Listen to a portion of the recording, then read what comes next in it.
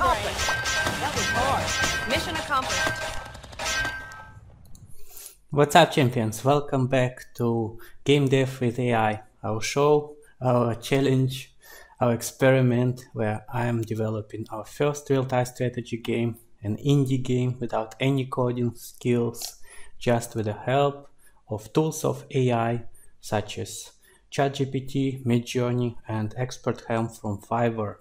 And we are using Construct 3, which is a great visual programming 2D engine. In this video, we continue the improvements of our game, and we are gonna add the win condition, the lose condition, and especially some nice mission accomplished plate and mission failed. I'm gonna show you how I did it step by step, as always. So let's get started. Whew. First, we start by preparing all the assets that we need for this part. And by the time of this recording, unfortunately, Midjourney is really bad with anything that's concerning fonts or the text. I gave it a try, but as you can see, it's just writing gibberish. I'm sure if you're watching this a few months later, in the new Midjourney update, it will be awesome working with text and everything will be already fixed. So this will be much easier. But when I'm recording this, it was still in the early stages of development, so Midjourney was really bad with texts. For this reason, I am sticking with the old school traditional fonts. And if you are making a game, you have to be fully legal, so you cannot just steal fonts. You have to buy the fonts you're gonna use. And in my case, I went to Envato and I bought this beautiful military typeface. It's called Sharpshooter, so you can download it and then you have this amazing font. As you can see, using this font we can create amazing menu, and it looks really well in my opinion, and it fits our game style really well, something like this. As always, the plate itself, the explosion, everything I created with Midjourney. For our mission accomplished, we need to prepare the sprite with the mission accomplished plate and the sign, and it will have several frames of animation. So for example, in my case, I will be just adding extra bullets because this looks too clean. We are making a war game after all. So we just put in some transparent bullet hits all over this place, and I save them as separate frames, something like this. Next, we need the voices for our AI lady and the robots screaming mission accomplished. So as always, I'm using Revoicer and 11 labs to generate the voices, so such as mission accomplished. Let's try. Mission accomplished. All right, not bad. Mission accomplished. So we can save this, and also a few more. We can try for the robot voice. Mission accomplished. Too slow. Mission accomplished. Yeah, something like this. So we save all of them. Next, we need to have some fanfare, some sound effect of the victory.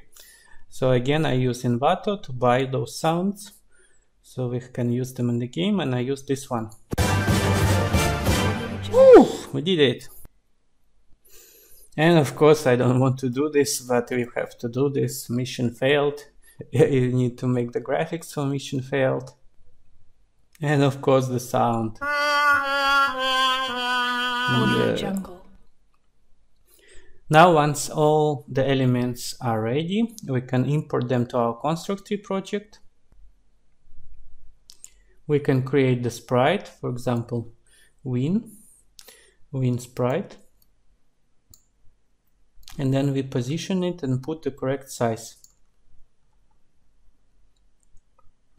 This sprite has several steps of animation. Like I said, the bullets hitting it. I'm using here the temporary map. I call it playground, so I can test different behaviors. And the same we do for the mission failed.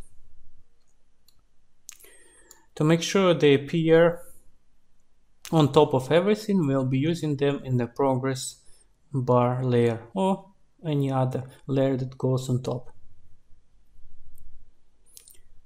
Then, of course, we import our sounds, win fanfare, lose sound, and mission accomplished and mission failed. We'll get them next time. And finally, we need to code. Should I say code? It's not really coding, but still it's visual programming. Win and lose condition. The win condition in our game is the destruction of enemy fort. I put it here, zombies around as always. And let's check it out. So the lose condition is when enemy fort is destroyed. When its health is less or equals to 0, we call to destroy it. And now you can see the code that I put here. As always, feel free to pause the video so you can see each line in detail. If you want to study everything, be my guest.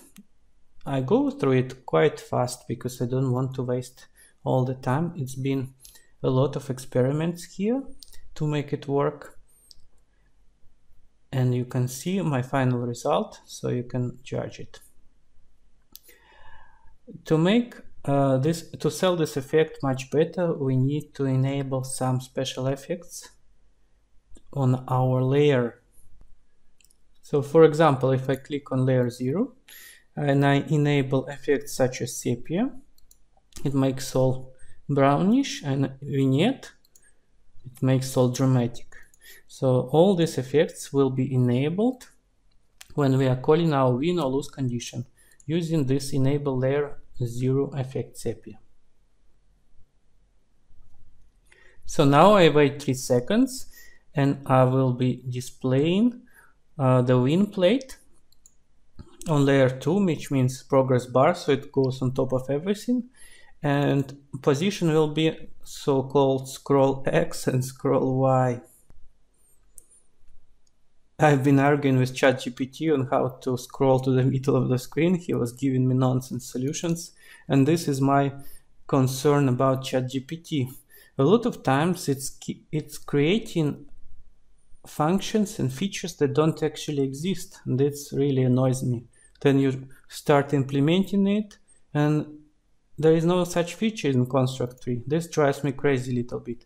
Almost every time ChatGPT is inventing non-existent functions and features. Like he's saying, put X coordinate to viewport. Okay, I try it. Construct tree saying, there is no such feature. Okay, fine. Then I say, there is no such thing in construct tree.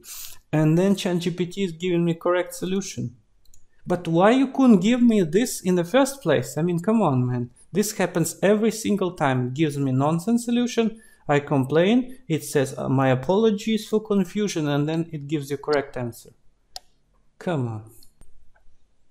So with this scroll X, scroll Y, we'll be positioning it in the middle of our viewport. And then we wait 7 seconds and go to the next layout or to the main menu. This is the feature to go to different layout. So when win condition is created, actually sorry about that, not win condition, I mean the win plate. I enable the sign. The sign is a simple animation, as you know. I really love to use sign. What it does, it's basically shaking and moving it a little bit. Just look closer. See, it's just moving like this little bit. It makes everything much more lovely and much more alive. Then we set it to correct size. I set animation to win. All our bullets will start hitting. I call the sounds like fireworks exploding. I call our all particles spark, particles fireworks. Everything is exploding, everything is happy. I call some sounds of bullet hitting because the bullets are appearing over the plate, so it's not so clean. And even more fireworks and even more. I just keep repeating all the same. There's nothing special here. There is not a rocket science. Just call more and put more randomity, or how you call it. in English. Just randomize everything because you don't want this to appear the same. Each time it should be a little bit different. So I put random on everything. Alright, even more. It's quite long, but I keep repeating the same creation of objects of fireworks, sparkles, and putting them random, putting sounds of bullet, and finally we say our, and then mission accomplished. Alright, and play our fanfare. And on destroyed, we do very similar, just a little less fanfare and less fireworks. We just enable our sepia and vignette, and we play our failed sound, and basically that's it. There's not much to do. And when our fort is destroyed, we call nuclear explosion. It's just a big explosion for our fort, and destroy the fort. Let's check it out. So I put our fort in the middle of the enemies, surrounded by tank. There is no chance. Let's check it out. Mission accomplished. Hungry. Brains. Alright, and now let's check out. So tank is destroying our fort. Hungry. Brains. It will destroy it in a minute.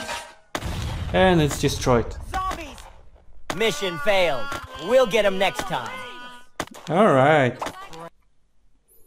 And finally, let's test our win condition. Let's run the game and see how we destroy the enemy fort and if all the fanfare works well. And it's here. Okay. Let's finish them up.